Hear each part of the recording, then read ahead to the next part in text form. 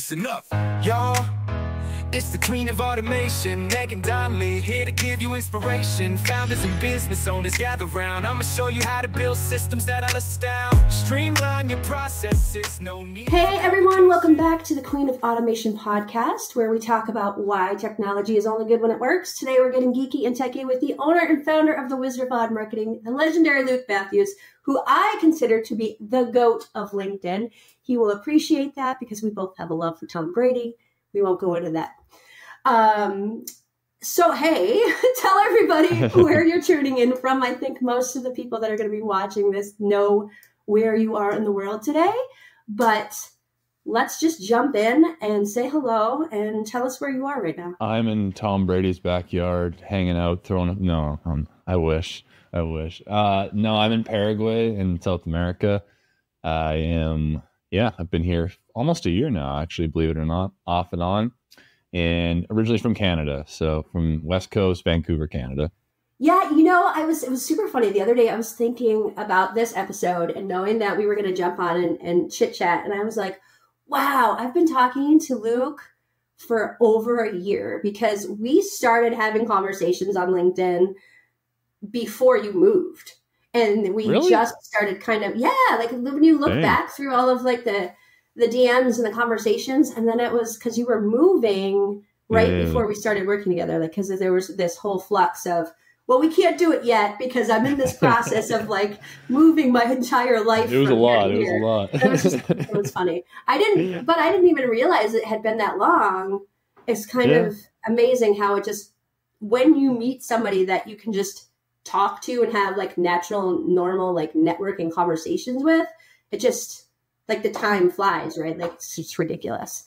So we're gonna start with an icebreaker, which I think is funny. I normally start with this icebreaker, but the reason it's gonna be so fun to do this with you is because we have two totally opposing views on this situation. And right now, the whole quote unquote work-life balance on LinkedIn is just this huge conversation of this huge topic, where I am somebody who I don't necessarily believe in work-life balance. I think it's all just life. It's all life. And you pick and choose how you spend your life. If you want to spend your life working 7 days a week, 365 days a year, do that. If you want to work 2 days out of the week and take the rest of the week, like do that. Like it's all based on what you choose in your life and like how you want to live your life. And I think that that is a very contrarian view to like how people consider it, because there's still so many people that consider like business is over here, personal is over here, and it's just not that way. Like your business world and your personal world it's all one thing. So I would love to have you jump in and give your thoughts on that, because sometimes we're totally opposite ends of the spectrum when it comes to that. Because I know you are a hustle man. I am. Yeah, I'm not really into the box in any part of life either. So I think I don't like it when things get compartmentalized. And I pretty much live to work, and I always have. I guess for me, I find purpose in work. So whatever the work is, for a long time, it was actually ministry work. So I was in ministry in my early 20s. I considered that work. So that was all day for me, all the time. And then in construction was the same because I ran my own business, and I'm someone that has never really gone and gotten professional training. I've always just taught myself and found my own way and started my own thing. So I think my context is heavily tinted, because when you do that, no one's going to give you anything. You have to fight for everything. And when you have to fight for everything, no one's going to give it to you. And my competitive advantage is my hustle and my work. And so for me, it's always just been, I'll outwork you. I'll work more than you. And it's just became who I am. Will that change in the future? Maybe I'll get bored and I'll try something different, like become a monk in Tibet. But I'll still consider that work. So to me, work and life is the same. You have been talking about the monk thing in Tibet for like 8 months. I just have a feeling that eventually it's just going to be poof, and you're going to be gone, and you're going to show up. You're going to have a bald head in like one of the robes, and that'll be like your new selfie on LinkedIn, and you'll start doing the Easter egg. You know, it's That's the gonna be Easter egg. awesome. You're like, oh, that's why he left. He said he's off to live for 2 years. That'll be so funny. You know it's Yeah, going to happen eventually. of And course it will. maybe you won't even become a monk. You'll just do it for, a month just so that you can have the content to put out to the Yeah. world. Hey, I That's would do that. hilarious. People do that. But no, And that's how I see work-life balance. It's more just, I guess, what do you enjoy? I enjoy building stuff and working. yeah, So to me, I'm bored when I don't work. It's simple. I've tried it. I had a dream to get to Bali when I was younger and sit on a beach and do nothing. And I achieved my dream, and a week into it, I was bored out of my mind. work. Yeah, I was so bored. And so I know, like, maybe most people just never reach their dream. So in their mind, they have their weekend and their time off. And Yeah. I think if they reach their dream of retirement, they'd realize how boring it is, and maybe they'd love work more. That's my biased opinion. I think that's one of the things that we do agree on is that I don't believe in weekends either, which is so weird to say, right? Like, because I have kids, right? So I have a lot of kids. I have 3 teenage boys, and it's like my whole goal is to just, they're my priority, right? So when I was in corporate, I never saw my kids. I mean, I worked like 75 hours a week, and I missed every single one of my kids' sports games, and it was just awful. It was horrible, and it was just never there. And so my goal is them first, business second, right? So it's always like I work when I want to work. My weekends are when I want them to be. It doesn't have to be Saturday and Sunday. Like this is a Saturday. We are working, right? It is. I fit my work around my life, which is what I think most people are missing out on. And honestly, by doing that, business has become more successful because I'm not like focused on, I have to sell something right now. I have to sell. I'm focused on what's better for my kids and how can I then fit the rest, making money around it, You said something that I guess I never knew. I knew you had worked in construction. I didn't realize it was your own business. So you've been like an entrepreneur pretty much your entire life. Because as I was listening and you go through all of that, you've run your own thing almost consistently by building different versions of things, right? Yeah, either an entrepreneur or a contractor, but it was still, even in contracting, like if you don't show up, you don't get paid, right? I've never really been an employee. So, if you're doing glass work or drywall, I'm sick today. Well, no one's paying for you to stay home. So you show up anyways. Fast forward to today. Let's talk about today. Cause you're just like crazy blowing up with this AI stuff, which is super cool. But let's talk about, I guess it was, like we said, about 8 months to a year ago when you and I started talking. Do you tell people why? Why did we start talking, Luke? What were you doing? I know why, but I want you to say it. I think it was Travis Lackner's fault. Who's an old friend of mine from LinkedIn. Shout out Travis. You should start posting again. Travis, I think you were talking to Travis, and maybe I saw you comment on one of his posts. And then I checked out your stuff, and I was like, what? I've done automation stuff before. I had someone that I really like set up automation for me years ago. And actually, they had been bugging me about doing what you did, making it all condensed. But at the time, I was cheap, and I was like, I don't want to pay for this. So it's good enough for me. I can figure it out. Again, I'm a DIY guy. As long as it's close, I can figure out everything, and I'll waste the time to do it. So I'd known for a while, like, hey, if I'm going to start selling a course or, making my agency easier for me, I need automation because I don't like people. So if you don't like people, you need automation. Like, that's just how it is. If you like people and automation, great. Well, then you can build a bigger company. But if you don't love people and you need automation, you need it to work, right? So this works for everybody. So I knew, like, hey, I need to fix some of this stuff. And then we just started talking and kind of realized, like, hey, you could help me with some of this stuff. And I'd never heard of Go High Level or some of the all-in-one tools that you presented me. And I just thought, you know what, maybe this will make my job a little bit easier, and I can do a little bit less of the stuff that I hate. And then in the long term, save me some money, because I knew I was going to start going crazy with automations, and Zapier is what I've been using, and Airtable and Asana and all this stuff. And I was just wasting too much time. So yeah, and I have to tell everybody, so I am an Airtable nerd. Like, I love Airtable. I love it because of its because of the customization. And he still uses Airtable for some of it. But the big issue was when he first came to me, when we first started talking, he had like 17 different pieces of software. And I was like, what are you doing? Like, I still do I spend about 5 hours a day. And I was like, what? And I was just blown away. And I was like, so this kind of mentor of mine on LinkedIn, I was like, oh, see, you never know what's happening behind the scenes. And most people, I'm so happy that you agreed to come on and talk about it, because most people don't talk about it. And I think the reason that you're so awesome for me on LinkedIn is because you're not afraid to like show the good, the bad, the ugly. And like when you make a mistake, you tell people and that's just, yep. It's just unheard of. Like people are so afraid to like tell people when they make a mistake and own it. And I think the other thing that's been really great about working with you and helping you is that you are more hands-on. Most of the people that I work with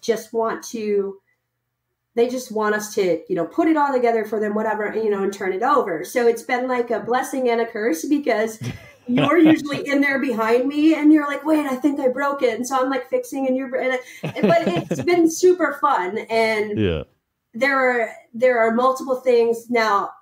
For everyone's knowledge, this is still a work in progress, because there's a big learning curve when you go from individualized piece of softwares like an email tool, a project management tool, a this tool, a that tool. When you have those tools and they're specialized for their own thing, and you go into an all-in-one tool is fantastic.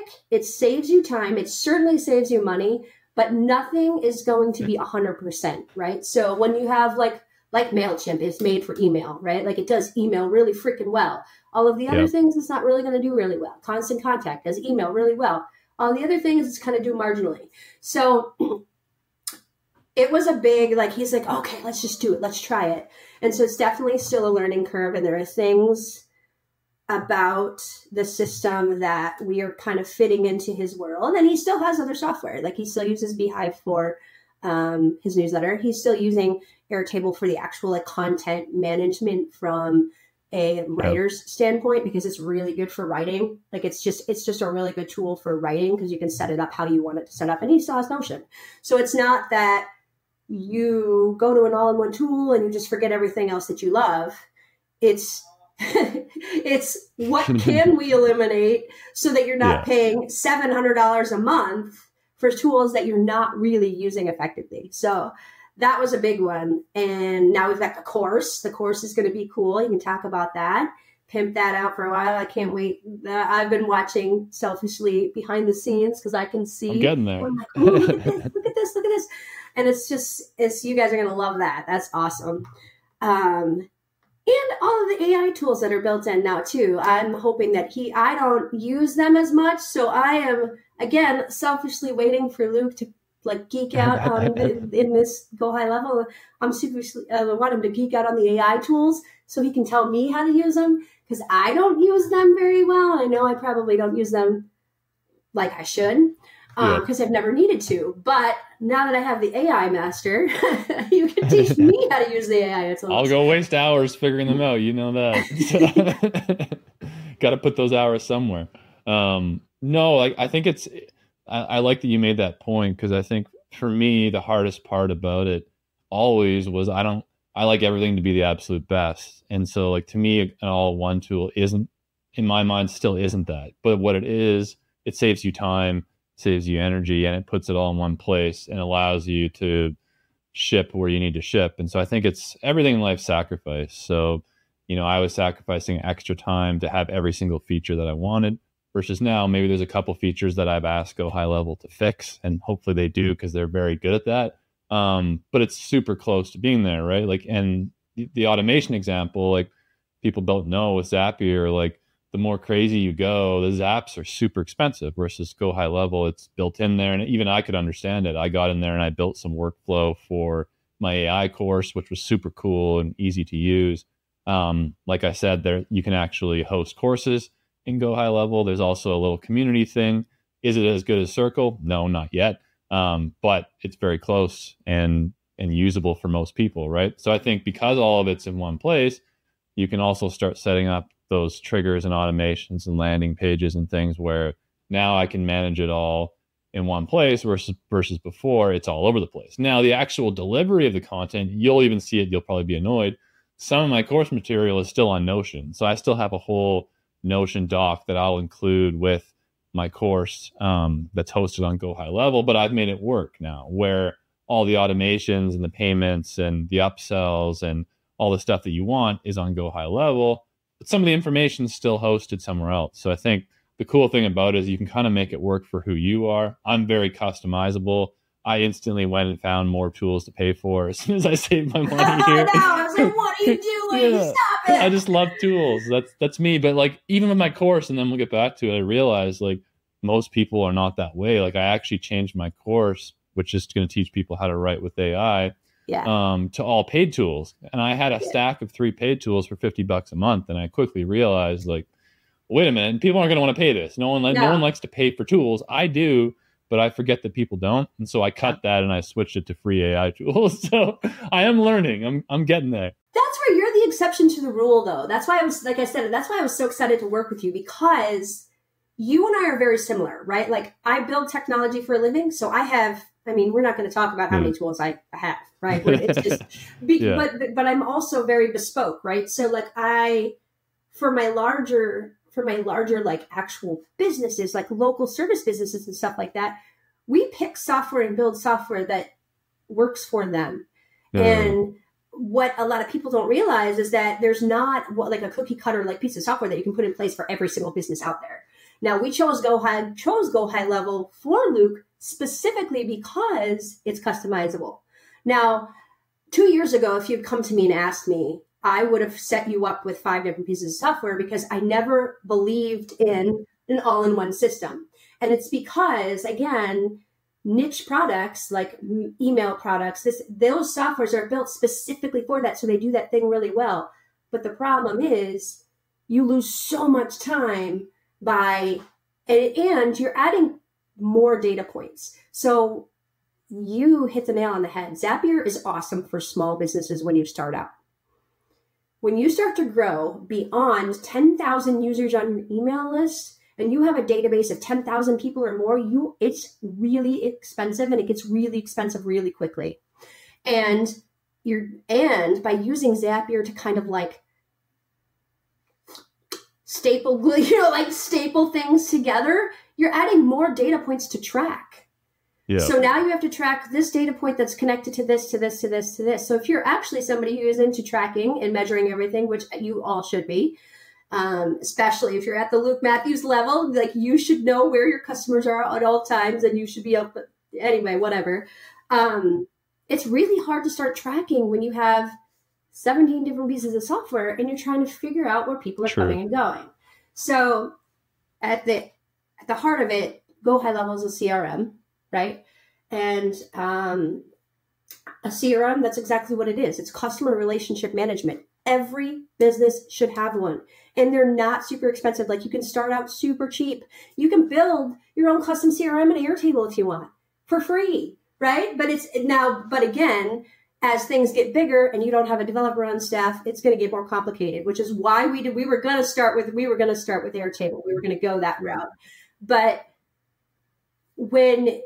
with some of the Airtable is so customizable and so development heavy that you would need to have an ops person like on your team. Luke doesn't want to have a team. He wants to be a one-man show, right? Like, and that's got to make your choices, right? So, yeah. I don't know. I'm excited to see what happens with the course. We're going to do this again, by the way, too. So everybody, you're going to get, this is the before, like work in progress. We're building this out. It's going to be great. And then we're going to come back in a few months after the course is launched, and we're doing all of that stuff, and it's going to be awesome. Building public. And by the way, anybody who works with me, and Luke can attest to this, if at any point in your life you decide to work with me, you get me for, like, you pay me any amount of money, and I will answer whatever question you have. I will jump in and fix all of your stuff for you. I'm like, that's just how I roll. You're great at that.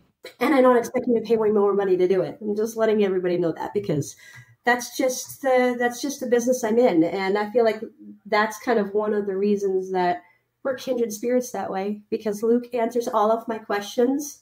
Not gonna lie, he's been helping me out with LinkedIn stuff, and he just answers everything for me. Answers all my questions, and I do the same. And it's anybody who wants a good networking partnership, you need to go out and find somebody like that is willing to just be there no matter what. It's helpful. A lot of people have attitude, so we're just more like, hey, you want to get something? I need to get something done. Can you help me?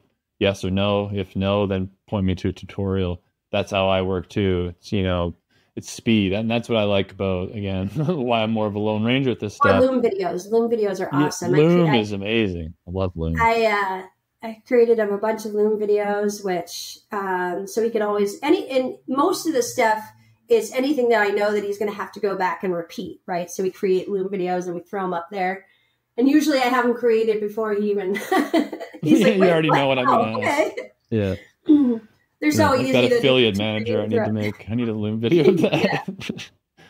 It's such an easy thing to do, though. You just go click a button. I went and looked, and I shouldn't have asked for that. Or do it. Why people don't use Loom for their SOPs, I just don't understand that. It's so easy, and you can just do it while you're working. Like if you're working on a project, hit the button, and then.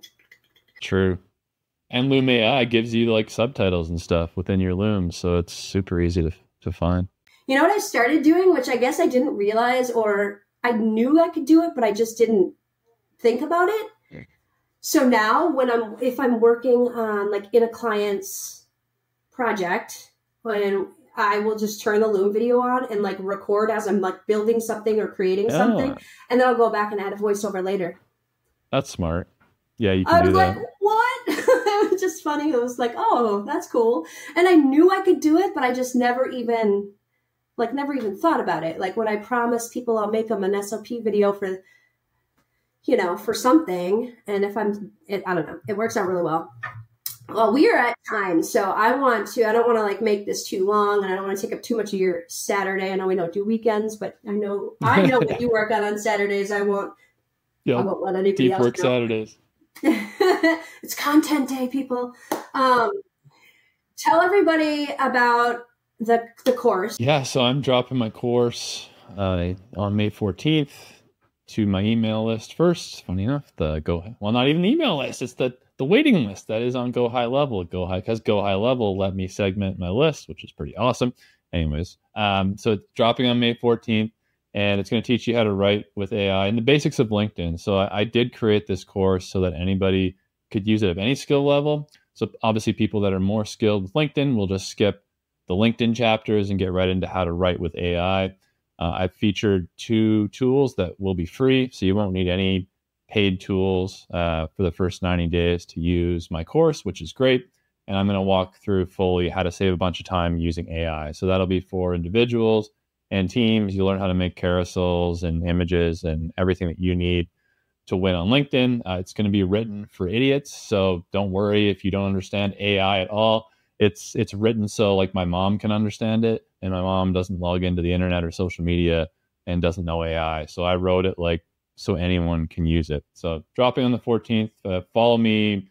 And I'll be yelling about it everywhere if you're curious to know more. He's already yelling about it everywhere, in case you haven't. And if you don't follow him, go follow him on LinkedIn. You're going to learn something if you follow his content, and you're going to laugh. I mean, he's just funny. He's just a funny guy, and he totally breaks the mold of LinkedIn, which is why I was so comfortable having a conversation with him, because it's just not the same. It's not like a rigid like LinkedIn relationship, which I feel like so many people are afraid of LinkedIn because they feel like they need to fit into this little box. Well, I'm telling you right now, neither Luke or I fit into that box, because we're sarcastic. We talk about things we shouldn't be talking about, and that's just the way it is. And you can either like being us on or not like us, or on Instagram. Don't follow us, whatever, but that's the goal. What did you say? I said it's more like being on Facebook or Instagram.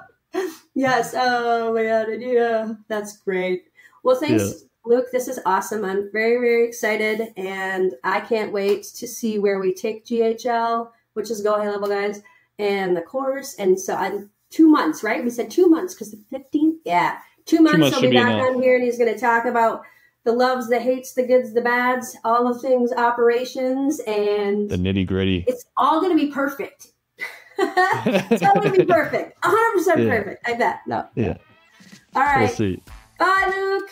Bye, everybody. Thanks for having me tuning on. in, and we will see you next time.